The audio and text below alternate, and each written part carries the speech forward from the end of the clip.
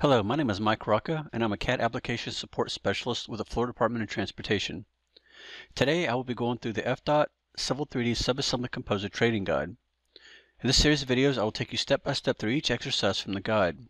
Today, we'll start with Chapter 8, Editing PKT Files and Model Updates. Let's begin. So in this chapter, we're making changes to the packet file that we did in the previous chapter and then updating the model. Now that everything's been modeled, let us now suppose that a fill ditch must be added if the fill height is less than 3 feet. Open Autodesk SubAssembly Composer from All Programs, Autodesk SubAssembly Composer. Next, go to the Select File, Open, and then open 8.0 Editing PKT-Start.pkt. Scroll down on the flowchart panel to the decision symbol. The left side, which is true, currently holds the geometry for the fill situation. Delete the P5 and L5 rectangle by selecting it and pressing delete on the keyboard. Next, select the decision symbol from the workflow section on the toolbox and place it on the left side.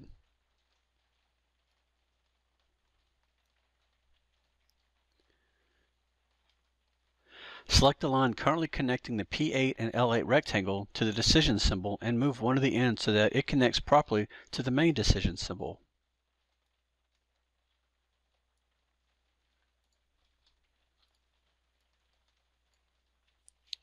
If you get a connect to the connection point error message, go ahead and click OK and then try moving the lines a little bit around.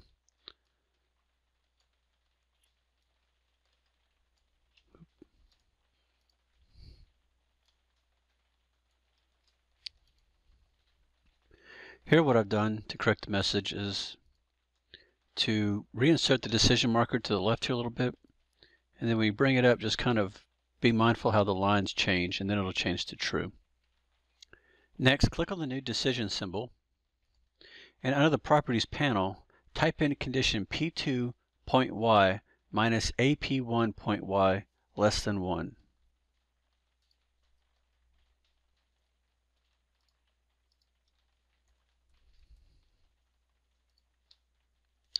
This condition will test true if the fill height is less than 1. Drag and drop a point from the geometry section of the toolbox. On the Properties panel, on the point geometry type,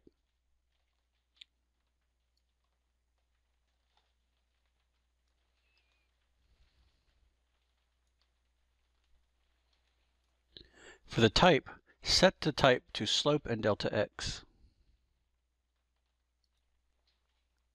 Under Point Geometry Properties, select from point P2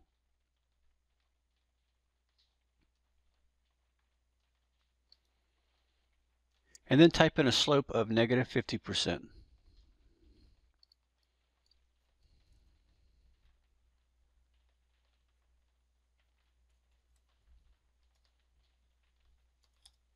Type in a delta x of 2.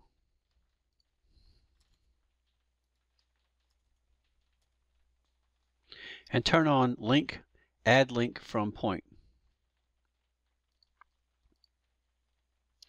In order to test the behavior of the true condition, move the existing ground line close to P2 on the preview panel and verify that the segment is placed.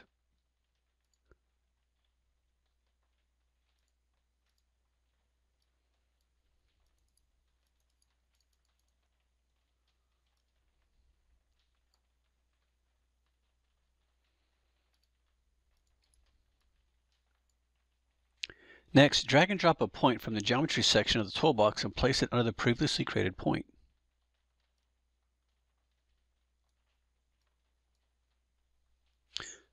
On the Properties panel, under Point Geometry Type, set the type to delta x and delta y. Under Point Geometry Properties, select from point P9. Type in a delta x of 3. And type in a delta y of 0. And of course, turn on under link, add link to from point. Verify the ditch on the preview panel.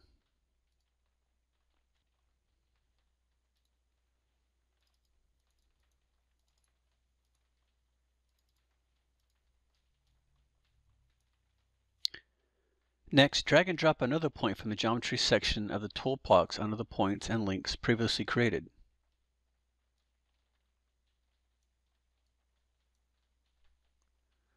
Under point geometry type, select slope to surface. Under point geometry properties, select from point P10.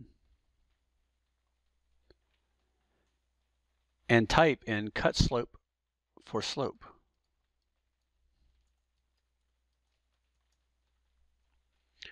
Set the surface target to existing grade. And then be sure to check the box for add link to from point. Finally, a point and link must be added when the fill height is greater than 3 feet. Drag and drop a point next to the point and link previously created.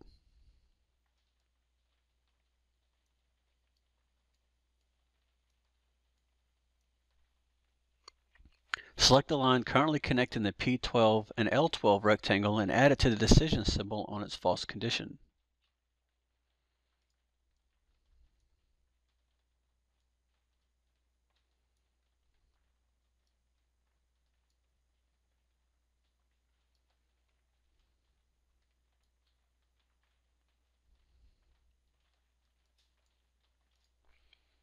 On the Properties panel, under Point Geometry type, select Slope to Surface.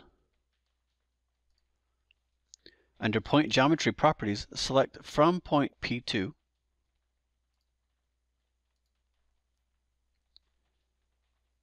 type in Fill Slope for the slope.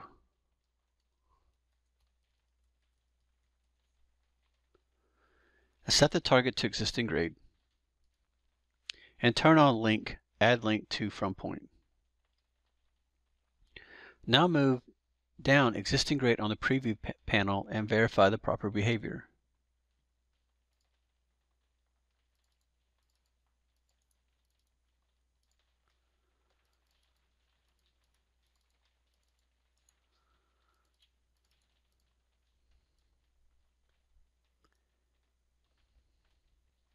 Next, highlight the new link L9 under the Properties panel. Change the type to Link Codes, Top.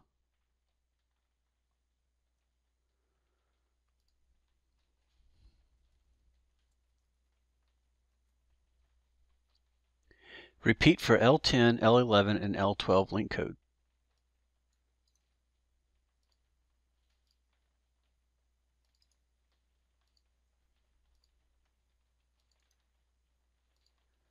And L12. Verify that link codes L6, L7, and L8 are also set to top.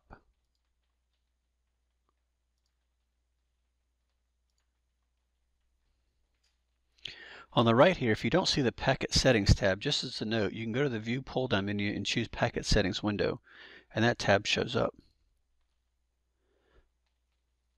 For the subassembly name or type, type in Simple Lane Ditch Fill.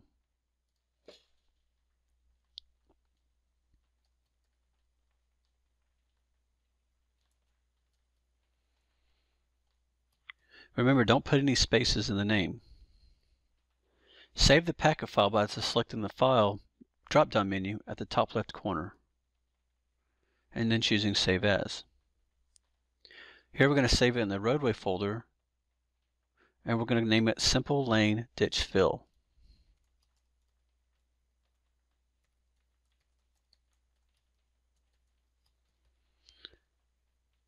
And then click Save. After saving the file, close SubAssembly Composer, and then launch Civil 3D.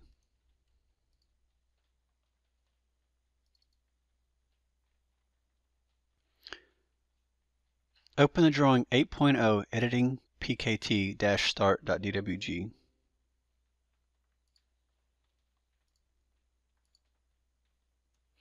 Next, restore the custom model view US 98 SAC assemblies using the view controls.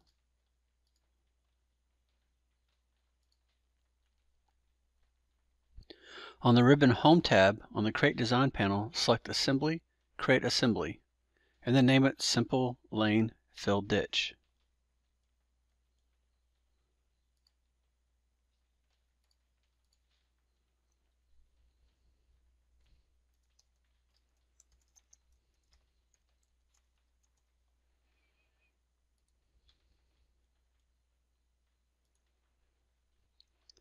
Next, go to the Insert ribbon, and on the Import panel, choose Import SubAssembly. This is just another alternative method to importing the .pkt file.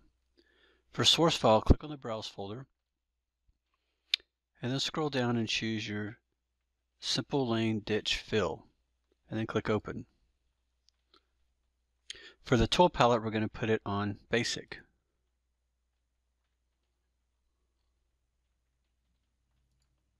And then click OK.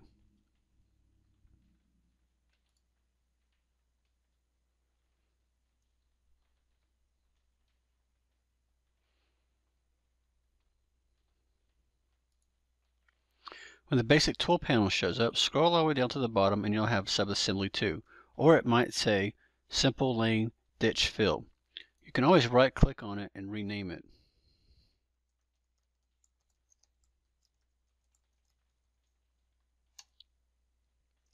Next, left-click on the Simple Lane Ditch Fill SubAssembly to place it.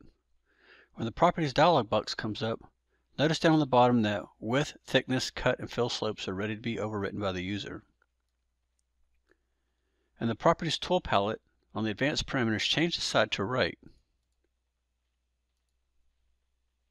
and set the width to 12 feet. Verify that the cut slope is 1:1 and that the fill slope has a value of -2:1. Select the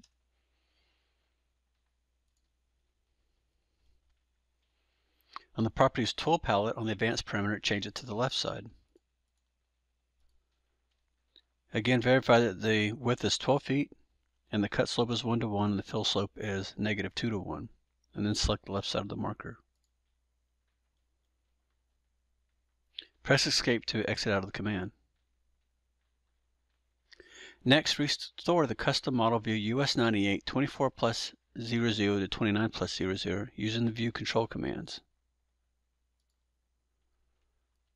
Select the corridor US 98 24+00 to 29+00 from the Prospector tab. Right-click and select Rebuild Automatic. Right-click again and choose Cross-Section Editor.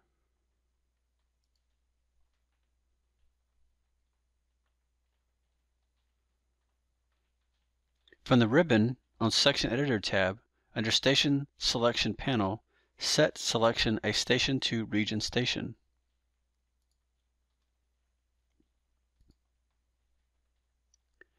Next, on the Ribbon tab, select the forward arrow and move the station to 24+00.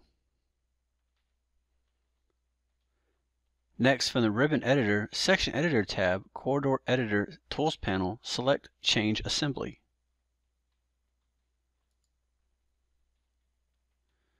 Select the Simple Lane Ditch Fill from the list and click OK.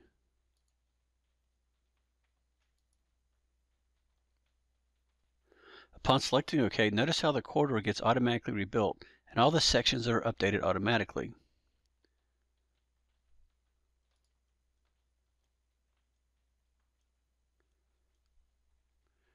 Next, select the Close mark on the ribbon to exit the corridor section editor after reviewing the completion.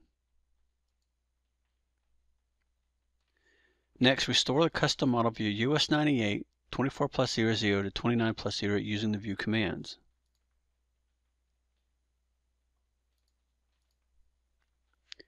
Save the drawing and then close Civil 3D. This ends chapter